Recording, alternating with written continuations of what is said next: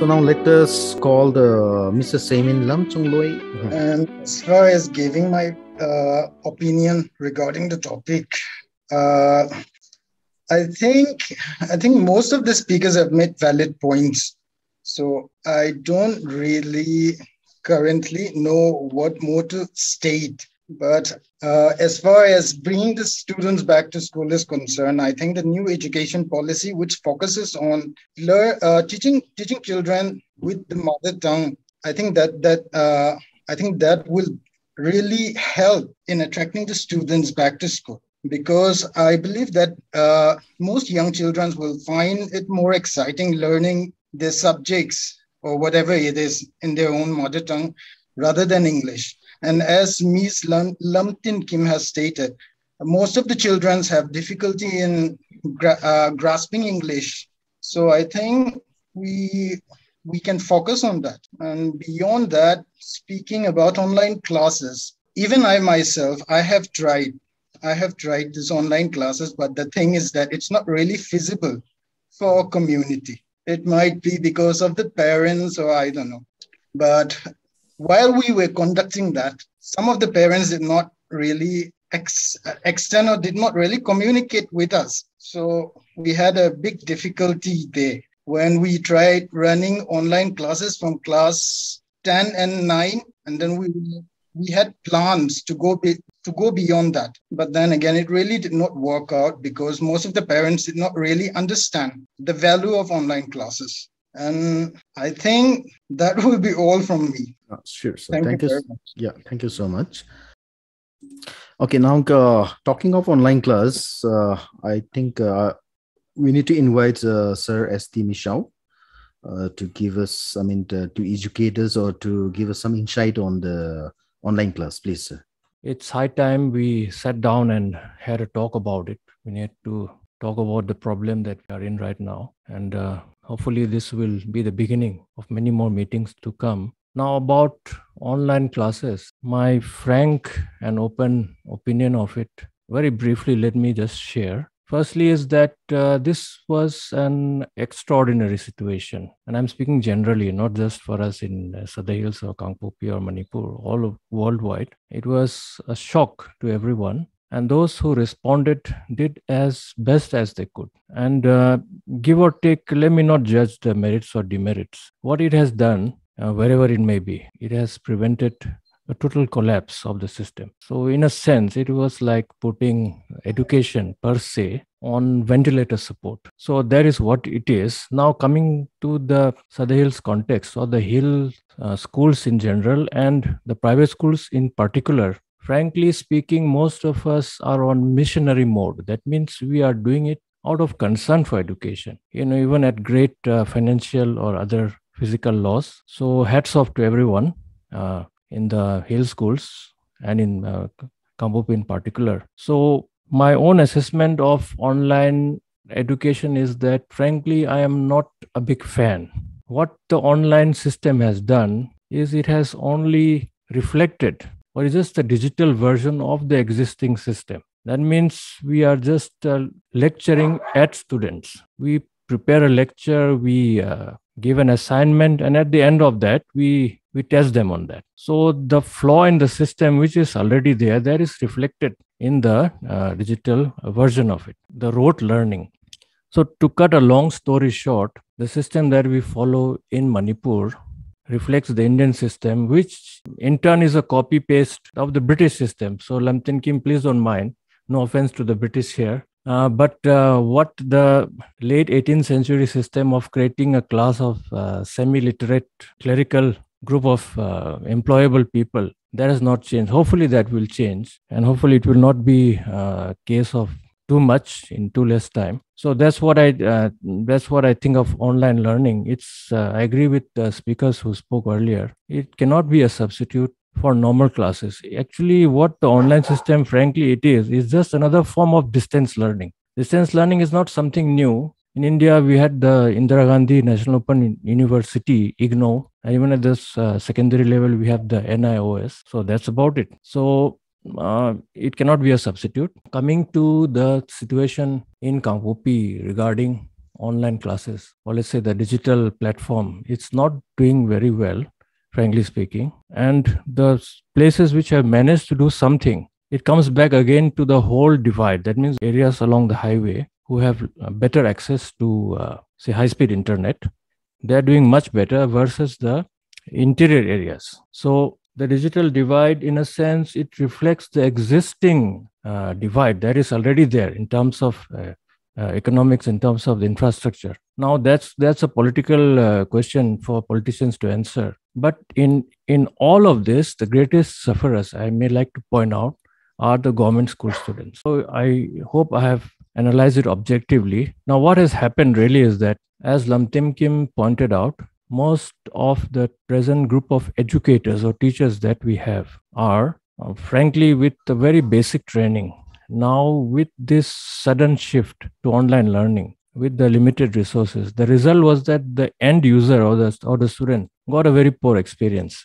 Now, let's compare it to the Western model for a second. And once again, we have blindly copied what has happened in the West. What is the West doing? They're doing online classes. Let's also do it. So the Western model is that you have a child sitting in a very quiet environment, probably with a headset and at least a laptop screen of, let's say, a decent enough size. Whereas what has happened here, we have, even as Dr. Roel pointed out, we have students climbing hills, searching for networks, even making improvised tents in the middle of the forest to access that digital learning. So all this, the environment and at least the basic the devices, that was not available. If you like to call it the criticisms of it, what has really actually happened, matter of fact, in Kampupi, as would be probably the case in all other hill districts. Now, let's say, look at the pros for a while. Now, some educators and academics believe that it will replace education in the long run, and it could even be commercialized. Yes, in a sense, I strongly believe in the YouTube system. There, a student who is motivated on his or her own, they have the flexibility to learn at their own speed. That means a video is there. They can pause it, they can rewind it, they can even forward it, they can skip it. But once again, this just analyzing among a few students, this is varied across age groups and genders. Generally, we find boys responding better and girls responding a little less, probably because at home, frankly speaking, they might have got extra work at home. So, to look after younger siblings or to cook or to do whatever. So in any case, the benefits are there. And as I think Semilam pointed out, unfortunately, we are also handicapped by, let us say, a semi-literate or an underappreciative public. So once that sets in, I think just like every other part of the globe which has taken advantage of online learning, this could also be possible in Kampupi and Sadels in particular. In the long run, what do I think? Is it sustainable?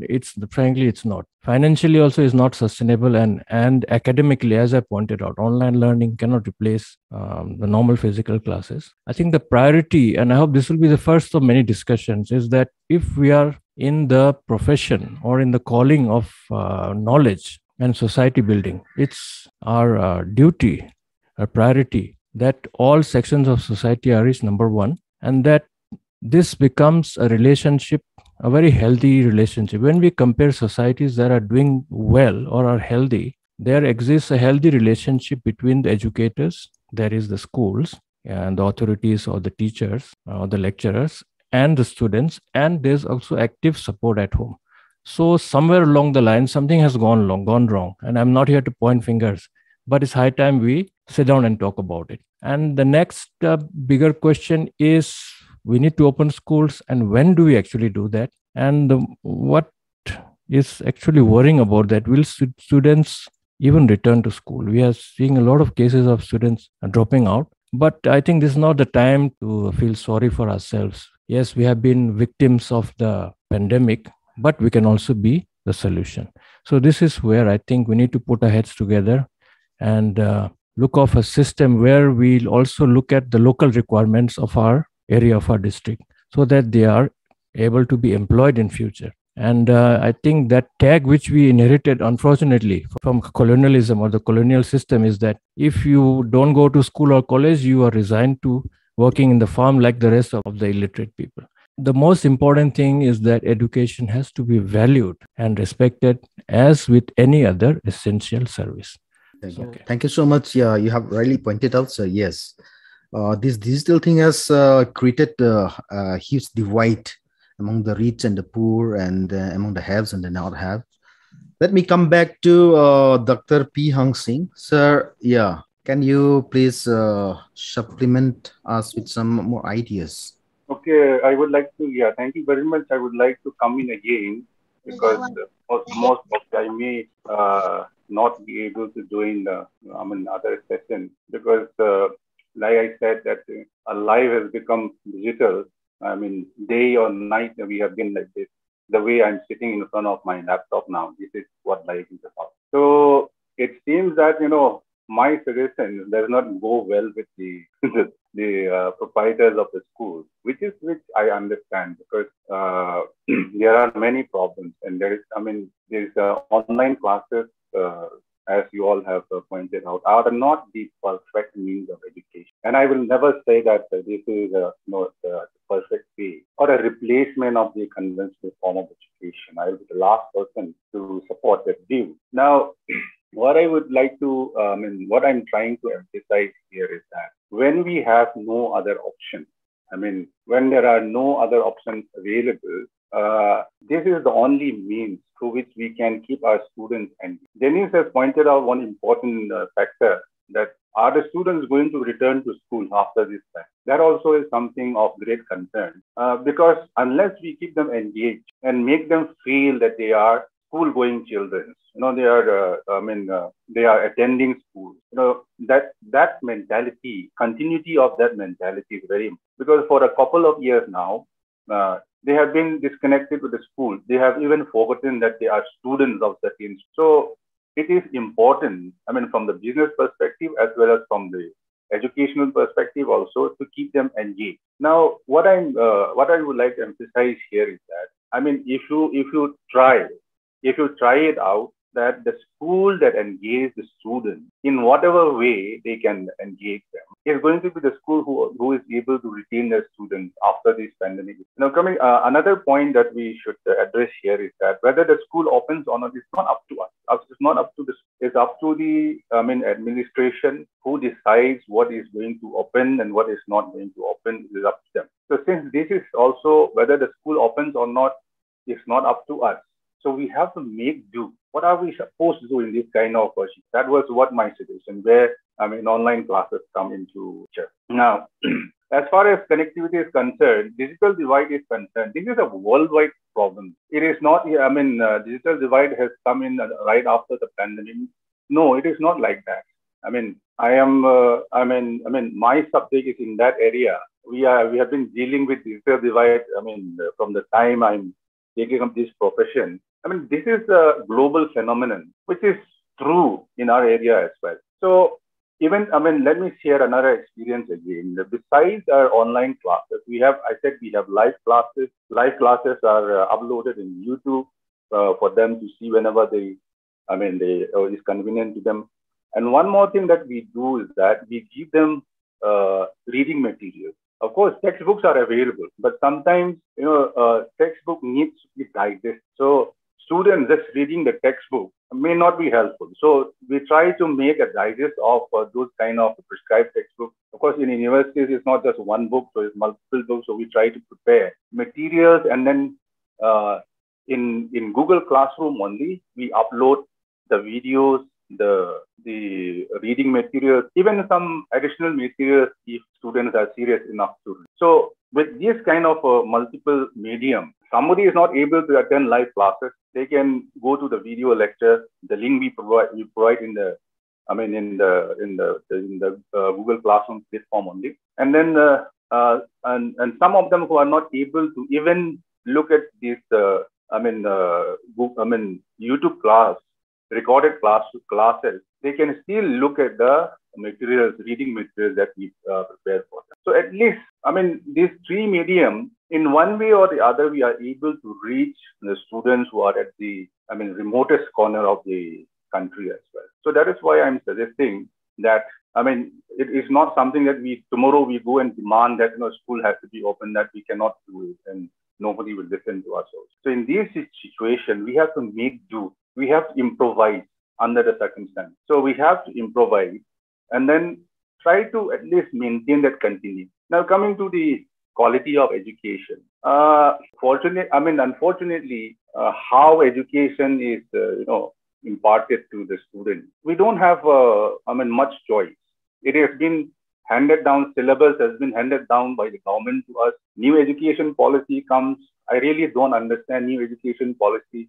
My university has been asking us to comment on new education policy. I said my only comment on new education policy is no comment. Why? Because that, the people who frame the education policy themselves seem to be very confused of what they really try to achieve out of. So this is the kind of predicament under which we are subjected to. That is why, the government shove it down to us, and then, like it or not, we have to accept. Then Ms. Lamtin Kim suggested something about, skill-based education, which is very important. I have suggested this in some of my speeches also, that, corruption is rampant.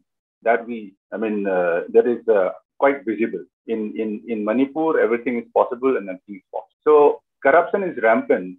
Development scheme that comes to us, or skill-based development scheme that comes to us, never reaches us. So, in that kind of situation, people resorted to, since there is no livelihood, people resorted to things like, cultivation of opium. So what I've suggested, that in order to tackle the opium cultivation effectively, it is important that our people are trained or are equipped to make a living. Give them some skill. It may be masonry, it may be carpentry, or it may be anything, but from where they can make a livelihood. And that basis, if we can do that, that is, something very noble. But that will take, a lot of deliberation before schools can actually jump onto that kind of thing. It requires a change. Change in the policy and change in the way we look at the education. So I think it's a good suggestion. Maybe we will keep these things in mind in the future, whether it will be possible for schools to incorporate these things. Now, without putting any age bar, a person of 50 years is willing to learn something, can come to the school. These kind of things, I think some schools have already done also. So these things we can think of. But as far as this current situation is concerned, what concerns me most is that, the school is not doing anything. That is very alarming. We are supposed to educate children. That is, giving them certificate, as I said, is no big deal. Anybody can be given a certificate. But engaging them, in some form of the other, let us not try to, try to hide or try to, defend ourselves behind the problems. Okay, because problems will be there, whether it is pandemic times or whether it is normal times. We have been facing problems, and schools I have seen, especially private schools, has been very resilient on facing the problem. I've seen that substantial amount of money you have to donate to left and right, and then all kinds of those problems you have come across. So this pandemic situation, you have already come over more difficult problems than these compared to the problems that you have overcome. This, keeping the students engaged somehow digitally in a digital environment is something very small. It is, you are dealing with the students themselves. Of course, you are dealing with the society itself. Now, what I am on my own capacity, what I'm trying to do is that church is very important in our society. What comes from the church, and we all follow it. And then I'm not saying that is good or bad, but now what I'm trying to suggest to most of the churches is that, if possible, please do online services. So, for a church to have a Zoom license, to buy a Zoom license is nothing.